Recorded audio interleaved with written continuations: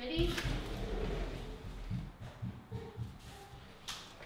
Oh, hey guys, what's up? I just wanted to show you how I built this super modern window casing and trim. Roll the intro!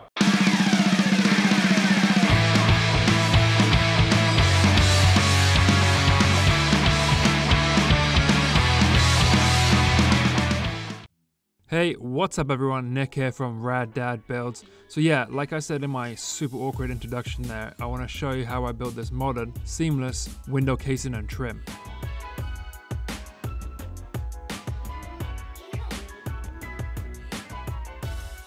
I basically started off by using my moldy tool and making a couple of cuts in the original casing. And then I just got a flat bar and just pried it all out. I mean, if you don't have a moldy tool, it's fine. You can pretty much use whatever to smash that thing out.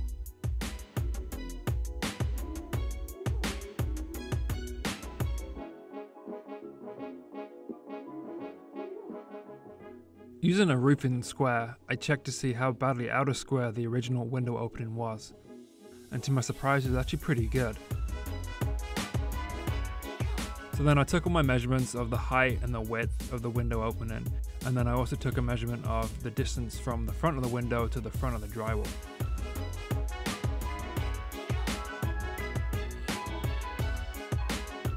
For the actual casing, I'm cutting it out of a sheet of 3/4 inch MDF that I had kicking around.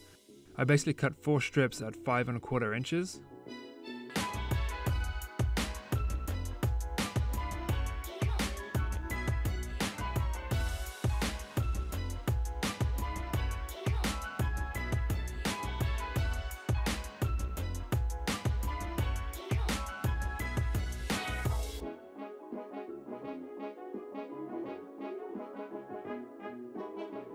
Once I cut all my 4 strips to width, I cut the top and the bottom piece to length. I minus 1/4 inch off each measurement, that way I can allow for wiggle room and I can also make it level if it's slightly out.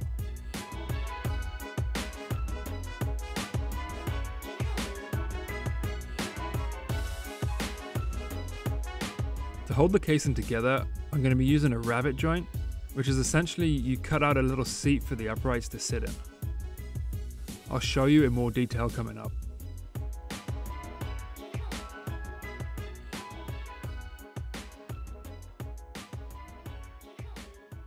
I made a mark 3/4 inch off each end of the top and the bottom piece. This is where I'm going to cut the seat for the uprights.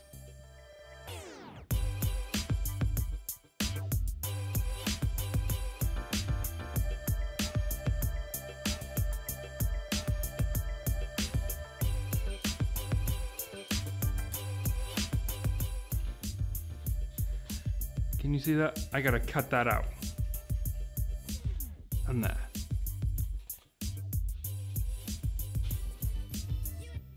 I cut the rabbet joints out with my miter saw. I mean, you can use your table saw or like a circular saw with a guide, but my miter saw has those cool little adjustable depth stops, so I just use that. I made a mark at half of the thickness of the material that I'm using, and then I just adjusted the little depth stop thing until my teeth of the blade just skim that mark.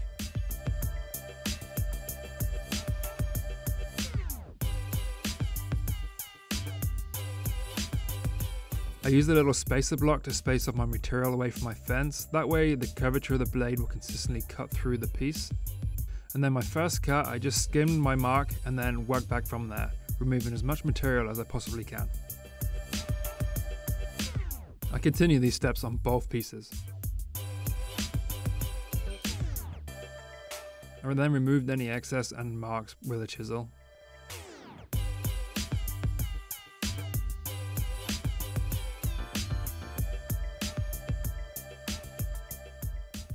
I marked out my uprights, bearing in mind I wanted to take 1/4 inch off the wiggle room and 3/4 inch off to allow for the rebate.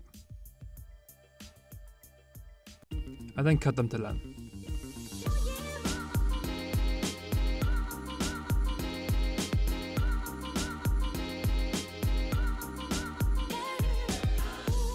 I gave all the edges a small round over using my 1/4 inch router.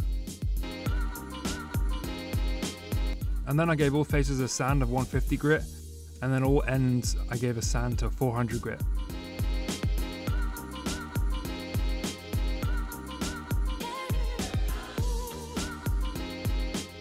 To attach all my pieces together, I use wood glue and my pin gun, but you can use wood glue and screws and a countersink if you like. I just don't really like screwing into MDF that much.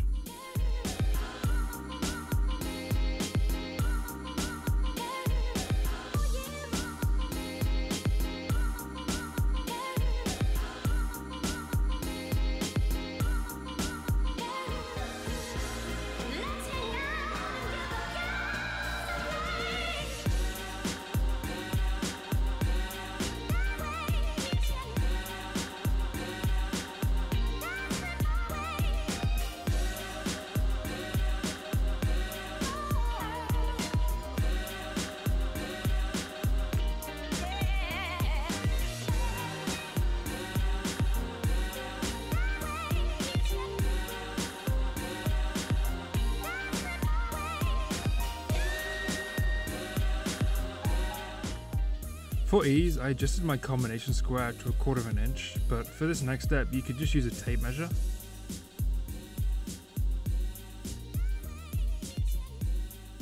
I made a mark at 1/4 inch around the whole inside edge of the casing. This is basically a reference mark for your trim.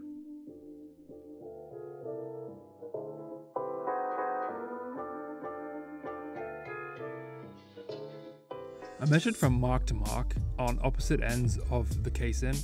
All going well, these measurements should be exactly the same.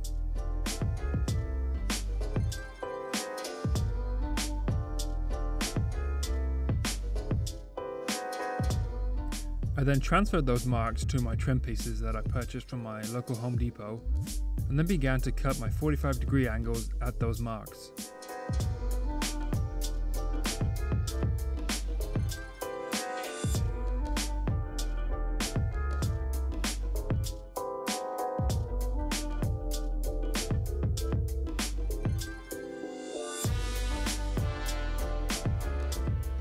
Once I'd cut my top and bottom trim pieces, I attached them to my casing using my pin gun and wood glue, following the 1/4 inch guide marks that I made.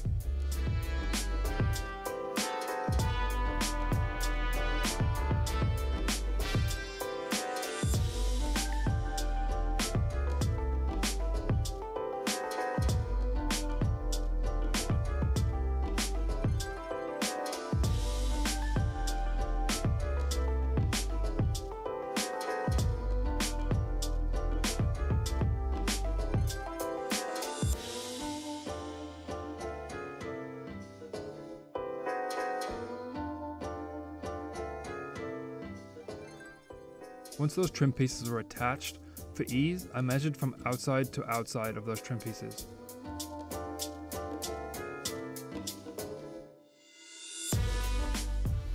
I went and cut the remaining 2 pieces of trim and then attached them the same way, using glue and my pin gun, making sure that I glued the miters.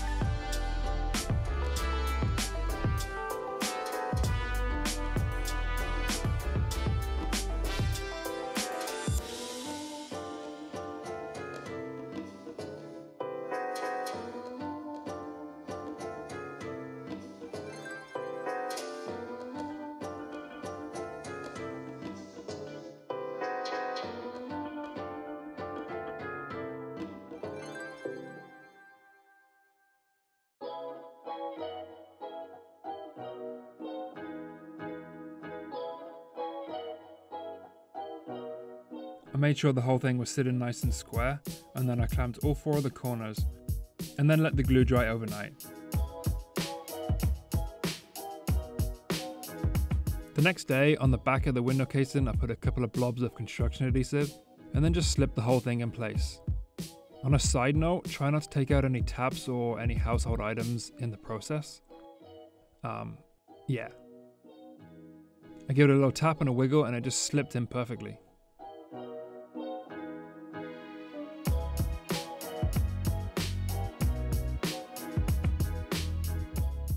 I then double checked it for plumb and level, and then using my pin gun, I pinned it in place, pinning it to the existing window opening.